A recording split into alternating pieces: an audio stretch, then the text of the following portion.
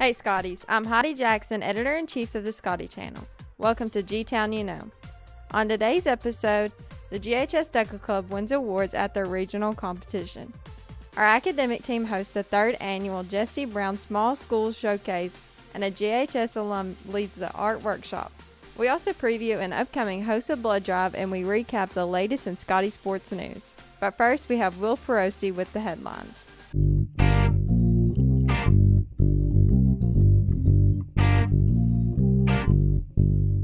Good morning, Scotties. I'm Will Perosi, and these are the headlines.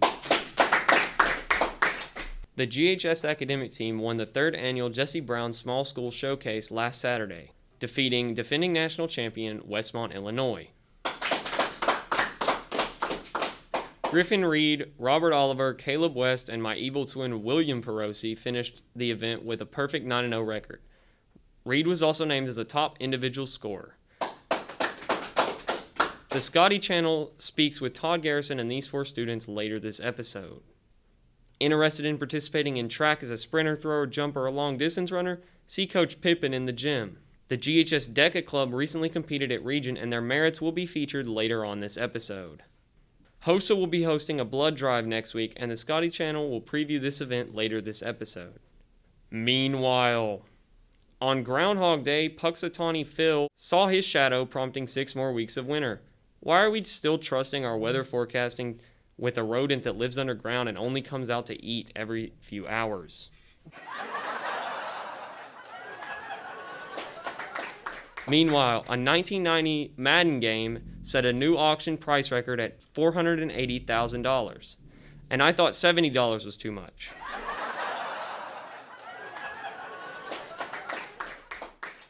Meanwhile, a Michigan man recently won $430,000 off a lottery ticket that he forgot about buying. The man said he will remodel his house and give some of the money to charity. Personally, I think he should take $50,000 out of his savings and buy the Madden game instead.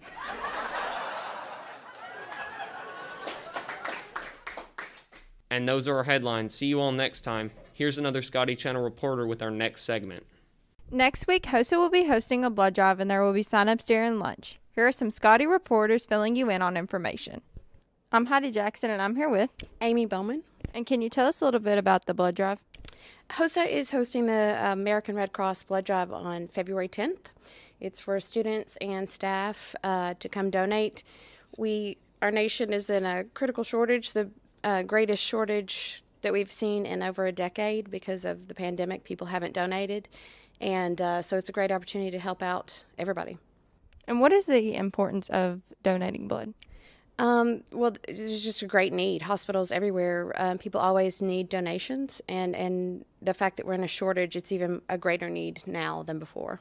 I'm Luther Fields, and I'm here with Chloe Garman. You're a certified nursing assistant. What do you think is the importance of giving blood? As a certified nurse's assistant, I see people pass away every day, basically, and I think that donating blood is a good way to prevent this from happening to the younger people in our generation. I'm Namaya, and I'm here with Karen Johnson. Have you donated blood? Yes, I have several times. What do you think is important about donating blood? Well, with us being in a national shortage of blood right now, it's very important because people in need of blood with car wrecks and surgeries, and especially with the COVID, there's a shortage of people even willing to go donate. I'm here with Miss Black. And what is the importance of giving blood?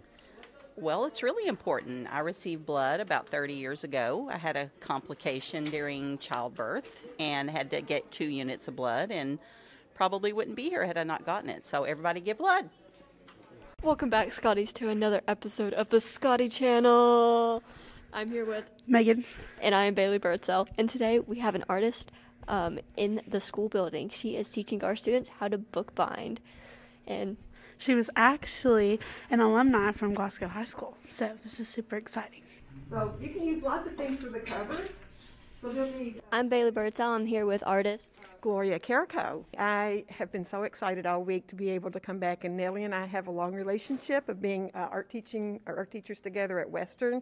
And when I saw her and I said I would love to do this, I've just been really excited ever since then. She came to Glasgow High School to teach Art 2 students about bookbinding using the French ladder stitch. You you are making this book.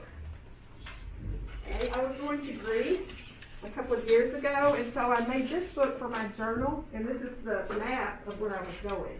We talked to some students from Glasgow about how they felt dealing with an alumni. I'm here with Jade Mullins.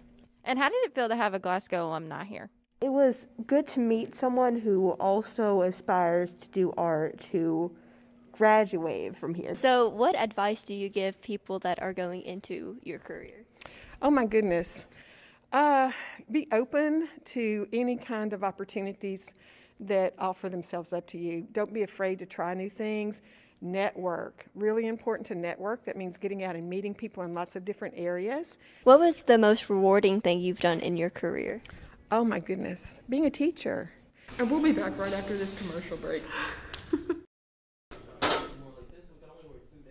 Yo, John, I wish we could watch the Scottie channel. You can right now at ScottieChannel.com. I'm K-Stock. And I'm Ashton. And I'm Mason. Today it's going to be about 67 degrees. There's a cool 2-mile-per-hour wind to the east. If you ask me, I think it's a bad night to be a Trojan.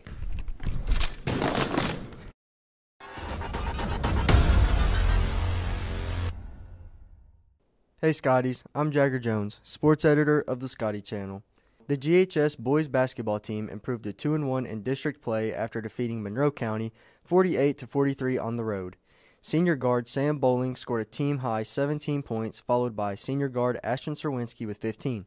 Serwinski also grabbed 8 rebounds, while senior point guard Jackson Poland tallied 7 assists. Since the Falcons will be leaving the 15th district next season, this may be the Scotties' last trip to Tompkinsville for the foreseeable future. Glasgow hosts Barron County tonight, and when the Scotties faced their crosstown rivals last week, they dropped a 55-52 nail-biter, with Sam Bowling scoring 19 points. Heading into tonight's home matchup against the Trojanettes, the ladies' Scottie basketball team is currently sitting at 10-10 on the season. Junior guard Mia Cassidy leads the team with 281 total points, and sophomore forward Chloe Hill has collected a team-high 141 rebounds.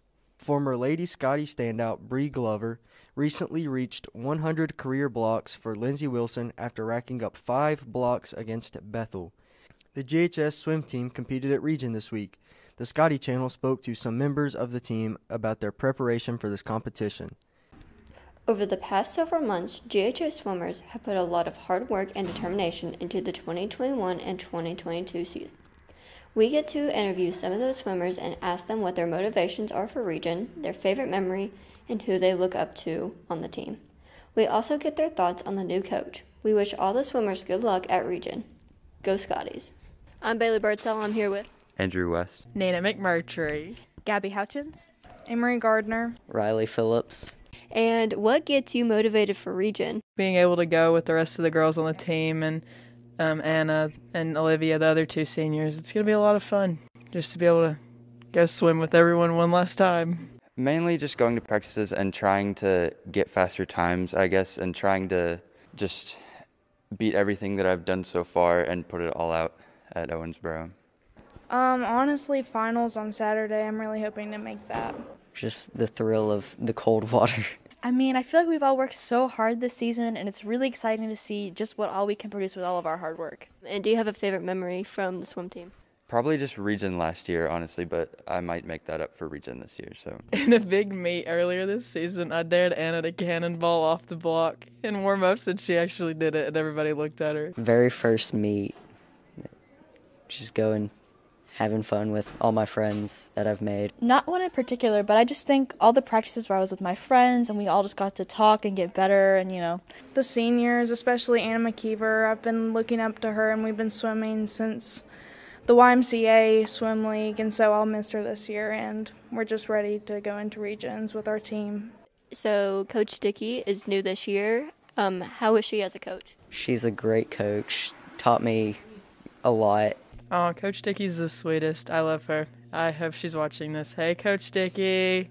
Coach Dickey, she's amazing. She's very inspirational. She always has a smile on her face. I've never heard a negative comment out of her mouth, so she's one of the best coaches I could ever ask for.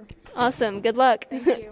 This past Tuesday, we had 4 students move on to finals after the regional swimming competition in Owensboro. These 4 students are Nina McMurtry, Emery Gardner, Anna McKeever, and Katie Jo Simmons. We wish them the best of luck at finals. The boys region has been postponed to Saturday, February 5th due to weather, and finals for boys and girls will be held February 6th. Until next time, follow GHS Athletics on social media for the latest in Scottie sports news. Hey Scotties, I'm Luke Allen, and today we are recognizing the awards that our Deca Club won while attending their Region 2 conference at WKU. Sam Allen placed first in automotive service marketing. Olivia Allen and Katie Jo Simmons also placed first in financial service team. Luke Allen and Tanner Webb placed first in buying and merchandising team. Lindsay Belcher placed first in apparel and accessories marketing. Allie Bonner and Braden Swinski placed fourth in marketing management team. Kenzie Bonner placed third in hotel and lodging management and also won the Region 2 scholarship. Jackson Bauer won third in retail merchandising. Luke Harden brought home second in food marketing. Anna McKeever placed fifth in business finance. Amara Contreras, Stacy Lorenzana placed fourth in travel and tourism team. Desaya Driver and Summer Green took home sixth in travel and tourism team. Creighton and Hewitt Lessenberry placed second in business and law and ethics team. Z Hassan and Clay Pippin placed third in marketing management team. Nina McMurtry brought home first in quick serve restaurant management. Jackson Moore and Bo Shelton won sixth in sports and entertainment marketing team. Caroline Murphy won second in apparel and accessories. Eleanor Woody won first in human resource management. Glasgow was also recognized for second place and largest increase in membership over the year. Caroline Murphy was also elected Region VP of Finance. What's up, Scotties? I'm Ryan Randall, and I'm here with Caroline Murphy. So what position were you elected to for DECA? I am the Vice President of Finance for Regional DECA. That's awesome. Can you describe how this process works? So basically you prepare a little speech and you have delegates that vote for you. And there's about 4 vice presidents and 1 president. Wow, that's awesome. Do you have any plans for your role? Basically just trying to be financially strong within the DECA Club. Mark Gibson also won the Advisor of the Year for Region 2. Hey Scotties, it's Landon Gillette, and I'm here with Peyton Lessenberry. What makes you think Mr. G deserves Regional DECA Advisor of the Year? I mean, he's devoted to every student on like an individual basis, so it's easy to work in his class and get stuff done. What's up, Scotties? I'm Ryan Randall, and I'm here with Hewitt Lessenberry. Luke Harden. Nina McMurtry. How would you guys describe G as a teacher? You can tell he loves business and he loves all of his students, and he definitely cares about all of us a lot. He knows what he's talking about. I've had him all 4 years of high school, and I've learned so much from him. Thank you guys so much. Go Scotties. This past weekend, our academic team took first place in the Jessie Brown Quiz Bowl tournament. I'm Heidi Jackson, and I'm here with Todd Garrison. And how did your team play overall? We had a great event. We won all of our games with a 9-0 record against teams from all over the country. What did you learn about your team in the final game? When we started the game against Westmont out, both teams were playing for the championship, and Westmont opened up with a really nice run and got up by like 100 points. So I was pleased to see my guys not panic and start, panic buzzing and things like that, and they got it back tied by halftime and then just really played probably the best match I've seen in a while. I'm Luther Fields, and I'm here with Robert Oliver, Will Perosi, Griffin Reed, Caleb West. And you placed first in the Quiz Bowl tournament. How did you prepare to do that? We practice a lot. We practice every day after school.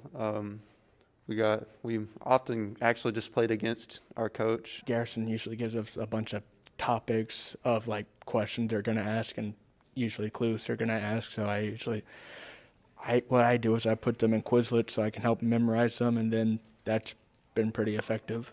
I've heard Garrison is a really good coach for you all. What do you think makes him so effective? He knows us down to just the absolute T. He knows, it all comes down to, if he texts something or anything like that, he knows that if he words it a certain way, we won't know what he's talking about. And he puts together the notes in a certain way that he knows will help us learn the best. If we're suffering from burnout or maybe just kind of need a break, he makes sure we have a break, and then when we're back 100%, he keeps us going where we can get better and continue to perform at a high level. Well, he just kind of pushes us to be our best. We schedule a lot of practices, and that's tough a lot of times because oftentimes I get home really late and have some homework to do. But most of all, I think it's just because he pushes us to be the very best that we can be. And what can you take away from this tournament? Well, we played the best small schools in the country for traditional small public schools, give or take a couple of schools that could not come. Our goal every year, one of our goals is to win a small school national championship. So we can see that we are on the right track, and things are looking great for us to have a shot. But what we want to do is make sure to keep the enthusiasm and the motivation and the hard work up and not get burned out, and make sure that we play our best when it really, really matters.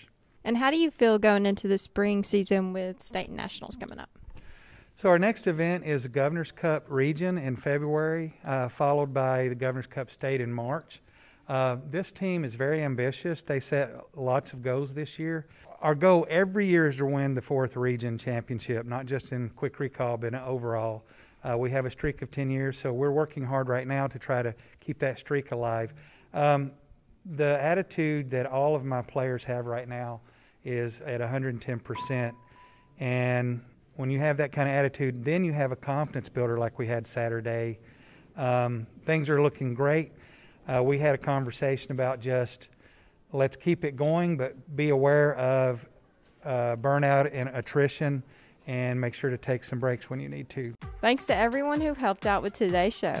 Until next time, this is G-Town You Know. What do you like better, whales or goldfish? Goldfish, Why? Because they're gold. Goldfish. I had to say whales. Definitely whales. Goldfish. Goldfish. Why? Because they're gold. Goldfish. Why? I've known them longer. Hey, I'm Ash, and I'm here with Craig Lessenberry. goldfish or whales? Well. Why? Because I like them more. Thank you. Hey, this is Matt Jones from Kentucky Sports Radio, and when I'm not doing the show, I'm always watching the Scottie channel. Thank you for watching too.